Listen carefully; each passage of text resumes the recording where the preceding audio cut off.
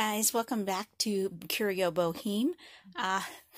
My kiddo, I had to take my kiddo to the hospital to get some blood drawn for some wellness checks and stuff, but not related to COVID or anything like that, just for his own health. Anyway, we stopped at the thrift store on our way home just to kind of get out a little bit. We both had our masks on, so I thought, well, we'll just go out and see what there is in there, and found this really intriguing box. Okay, it has the turquoise handle and the turquoise sides and the turquoise bottom, and you know, turquoise is my favorite color, so I had to stop and see. And it had $15 on the top. I had to peel the sticker off because this sucker weighs a ton. Anyway, so I pulled it off the shelf and realized how heavy it was, and when I opened it up, I was just like, oh my god. So I'm going to pull this top off and let you guys see this gorgeous lady. Oh my gosh. She's like a Cadillac or something. Like, just look at all the chrome. It's a Sewmor automatic zigzag. This is like, I love the style of it. And the shape of it, and the color is just, oh, yes. But, oh my gosh, look how gorgeous this machine is. And it moves really good. I didn't plug it in and test it, but not like I was going to leave it behind. I mean, hello, I've never seen one of these, but it moves really smoothly. So, I don't anticipate having any issues sewing, but I'm going to plug it in here in a little bit. But I just had to show you. Oh my gosh. It's so, so pretty. It is just gorgeous. With the matching foot pedal and everything. But yeah, it has these little flip up thread holders, pins. Yeah, so just absolutely gorgeous machine. And yes, I'm gonna have to play with this one. Alright, stay tuned, guys. Okay, so I got it threaded, tipped the machine up and realized that the booklet was inside. I was like, now that's a score right there. If you're, bought a vintage sewing machine, sometimes the manuals can be a little elusive, but thank goodness the owner of this one placed it down in the box for me to find later.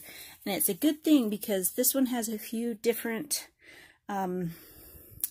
things. Not a whole lot different than other sewing machines, but this piece here is just a little bit different.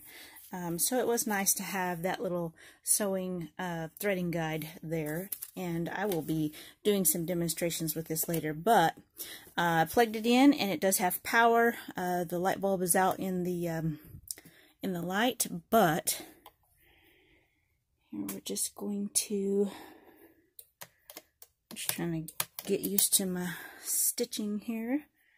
I'm just going to try this out and see how she sews. Oh, she sounds nice. Pretty smooth.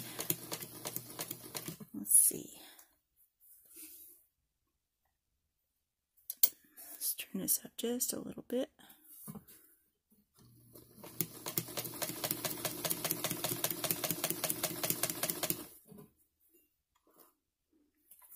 See if the reverse works.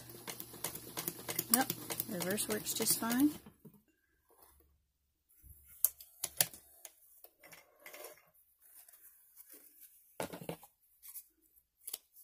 So, she's pretty tight, but she's sewing. I'm gonna go, I think that's about all I'm gonna do with her for today, but yeah, she's sewing just fine. No hiccups or anything. It's really tight stitching. So I'll probably back the tension off on the bobbin and the top just a little bit. See if I can get it to sew a little bit better. Obviously, it needs a new needle. The needle is catching. You can see there's a pucker here and a pucker here. That means the needle is dull, and because it's having trouble getting through the fabric, and it's just basically pulling on the thread. So, yeah, so I am so excited. I mean, getting this booklet with it, that was the cherry on top of this Cadillac. So, I have never seen this kind before, so this was kind of neat. You know, I've kind of got a lot of vintage sewing machines. I think this is number 7, plus my regular sewing machine. Yeah, so I am really excited about this. This thing weighs a ton. I mean, it weighs as much as the new Cadillac for sure. The sucker is all metal. There's not a plastic piece in this anywhere. It's 100% metal. You know, so it doesn't surprise me that it runs well. Whoever had it definitely took care of it, because it, you know, it is smooth, and, you know, obviously they kept their instruction booklet, and this instruction booklet is used. You know, you can tell it's been used a lot. So, whoever had it definitely used it, and they took care of it, and that is just awesome to be able to get this in my hands. So, yeah, as soon as I'm not going to sew any more on with it right now, because I'm going to go through it and do all the maintenance and clean it. It's got a lot of oil on it, as you can see. It's got a lot of oil and stuff. It needs to be cleaned and oiled. You can see it's got a lot of old oil in there, kind of caked up here and there. So I'm going to go through it and clean it and re-oil it and make sure it's all really smooth before I run it anymore. I just wanted to check and make sure it was actually working. So it is working, and oh, it's so pretty. I'm a sucker for a turquoise machine with chrome. But this one is just such a neat design. I mean, you know, it has all these like little rolls and ripples and curvy edges, and you know, it's definitely a very cool 50s machine, you know, with all these zigzaggy parts. But I will be going through and making some videos and sharing the manual, because I know from experience it is really frustrating when you have a vintage machine and, you know, there's maybe one copy of it out there and somebody wants $20 for the digital version or something, you know. So I'm going to be sharing this manual for free on my channel. So yeah. So excited about this machine. It is just so cool. I'm loving it. I love the case. It's the original case.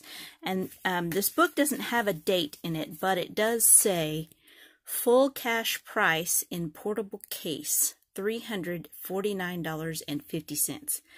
That was in the 50s, okay? That was a big chunk of change. They got these and were using them for creating their clothing and things like that. They used them. So that's pretty cool. I love that it had the manual, and the manual is pretty cool. So yeah, I'm looking forward to doing some sewing with this.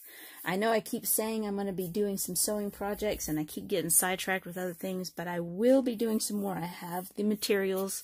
I've gotten some cool skirts and shirts that I'm going to be making some spring dresses. It may end up being summer dresses, but they're coming. So many crafts, so little time. Anyway, if you have one of these, stay tuned for more videos showing you, how to thread and how to, set the different dials and things like that once I have become a little bit more accustomed to it and I have it cleaned up. So thanks for watching. I'll see you guys in the next video. Hit that subscribe button. See you later. Bye.